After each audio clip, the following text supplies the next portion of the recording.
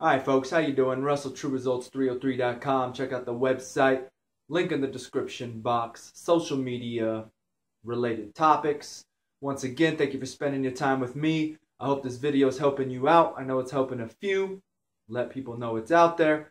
Coming at you today with a video on talk is cheap, folks, right? We all know that. Talk is cheap. Put your money where your mouth is, right? Let's see what you got. Step on the floor and perform. That's what it's about, right? So, how does this relate to everyday life? How does it relate to the church, right? Same thing. You know, I'm coming at you with that spin. Well, we've got to do it in everyday life first. Fitness, right? Talk is cheap. Happens every New Year's, right? We all see it January 1st, maybe December. Gyms are being flooded with people. You're angry. I'm angry. You can't get a machine. People wandering around not knowing what they're doing. Take the free workout if that's you, right? But anyways, you know, it doesn't matter if you get that gym membership. It doesn't matter if you buy a treadmill. It doesn't matter if you buy P90X or Insanity, right? If you're not putting in the work, you're not seeing results. Plain and simple, right? Put your money where your mouth is. Faith without works is dead, right? So if you're not putting in the work, it doesn't matter. What about nutrition? What about diet? I've wrote diet plans for plenty of people, clients, friends, family. It doesn't matter. You go to a registered dietitian, get the greatest workout or the greatest diet nutrition plan on the planet, designed specifically for you. If you don't put it into practice, not happening. You're not losing weight, right? We all know diet and nutrition is key when it comes to weight loss.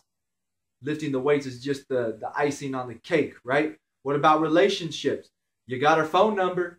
If you don't call her, it doesn't matter, right? You go on a few dates. If you're not opening up, you're not able to have those deep emotional connections, it's not going to happen, right? You got to put in work. You got to make yourself vulnerable to these women, or if you're a woman, to this man.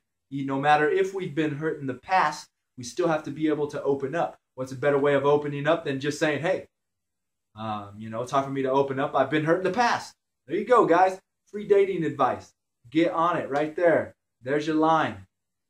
But anyways, there it is. Why do we think a lot of these relationships or marriages are failing in the world today, especially here in the United States? You think you get married, it's all over. You know, I don't need a quarter. I don't need to make her feel like a lady. Go get me a beer. Make a sandwich. Do the laundry. No, that's not how it goes, right?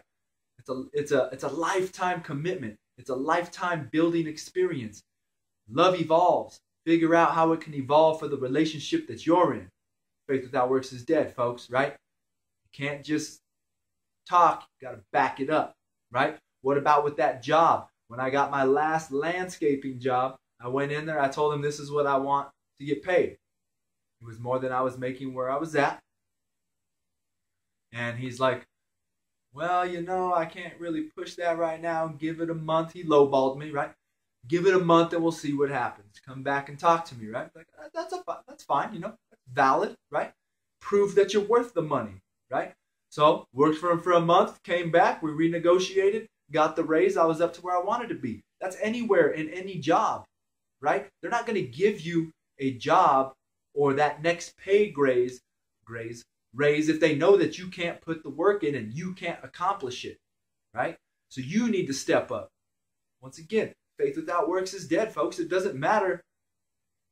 You know, it doesn't matter what you say. You got to do it. You've got to actually put in that work. And that's why the church itself does teach that, you know. And a lot of people will say of the other Christian religions that that's not so, right? That's not it.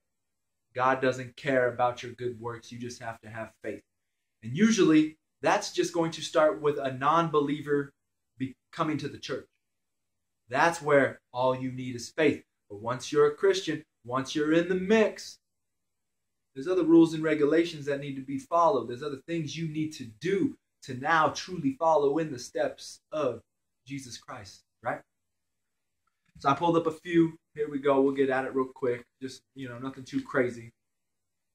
So we're going to start with Matthew 25:14. I'm not going to read the whole thing because it's huge, through 30. And this is the parable of the talents. I'm just going to break it down real simple. I just wanted to get the verse for you. So what is it? Um, the landowner is leaving. He gives his 3 servants 3 different amounts of money. I can't remember what it was. Let me see if I can get it real quick. 5, 10, and 1 is what I think it was. No, 5, 2, and 1. Right? Gives 1, 5, 1, 2, 1, 1. Leaves, comes back. The guy who had 5 made 10. The guy who had 2 made 4. The guy who had 1 didn't do anything with it and was punished. Right? Just, the gist, read it yourself. Like I said, 25:14 through 30. The gist of things, right? That's the same thing. That's what God giving us time here on earth and our talents of being able to talk, being able to preach, being able to communicate, being able to lead by example, whatever it is. If you're not using the talents that he's given you to help those around you, to further the kingdom here on earth, then what are you doing? You're not doing anything with it, right? And in my opinion, you might be in for a little trouble at the end when we have to meet our Maker, right? So next is going to be Luke 14:34, 35. This is about salt. Salt is good, but if salt has lost its taste, how can its saltiness be restored? It is fit neither for the soil nor for the manure pile. They throw it away. Let anyone with ears hear. So this one I heard, I thought it was really great, right? It was salt has multiple things, right? Back in the day, or even, back in the day, salt was used to cure things, to preserve things. They would just dump a bunch of salt on some meat and it would keep it fresh for weeks, months, whatever the case may be, right? Same thing nowadays. If you get a cut, my uncle did this to me when I was a young kid. I got cut and he's like, oh, go throw salt in it. You pour salt in it, it's burning, it's on fire, right? It's purifying it, right? But if salt loses its taste and loses its properties, what good is it? You throw it away. There's nothing else to do with it. It makes your food taste better, but if it doesn't have taste, throw it away. It does no good.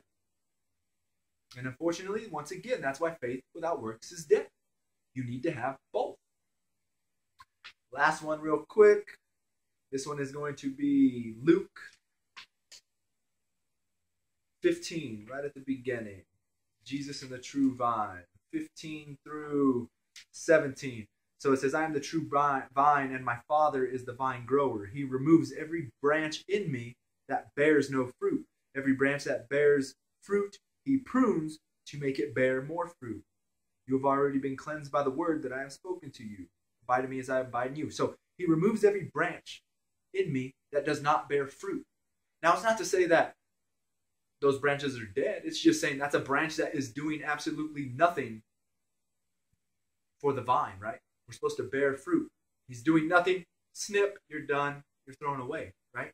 Like I said, I'm not saying that we have to go out and get crazy and go knocking door to door, but just use your talents to the best of your ability. Help those around you. Be the best person that you can be, the best follower of Jesus, of God that you can be. That's what it's about. That's why right here as well, faith without works is dead. It's showing that we need to put in the work, right? We need to do what we need to do to help others. And like they say, and I know it's hard to talk about Jesus to somebody, or God to somebody, or the Bible to somebody. I'm there. That's why I've tried to restructure my videos where I start with fitness and health and then I ease into it at the end, hoping that people will still listen to these things, right? Because I was just coming at you, attacking you from a church point of view right off the bat, and people weren't feeling it. They weren't vibing with it. So I hope this is a new approach that's going to help. But that's the same thing. The best way to engage people in learning about God and the Bible is just living it, right? You don't have to bring it up. They're going to come to you and just say, there's something different about you. What's going on over here? Why are you so happy all the time? Blah, blah, blah, blah. Next thing you know, it's like, you know what? I'm a Catholic. I'm a Christian. I try to live the life that Jesus taught, that Jesus lived, and it's working, and I feel great, and I love life, right? That's what it's about.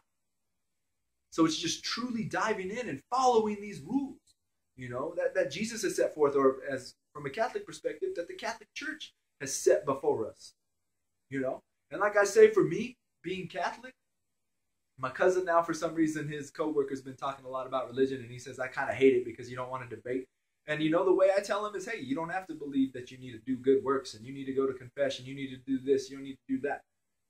The The way I see it is the Catholic Church, they try to hold us to the highest standard possible.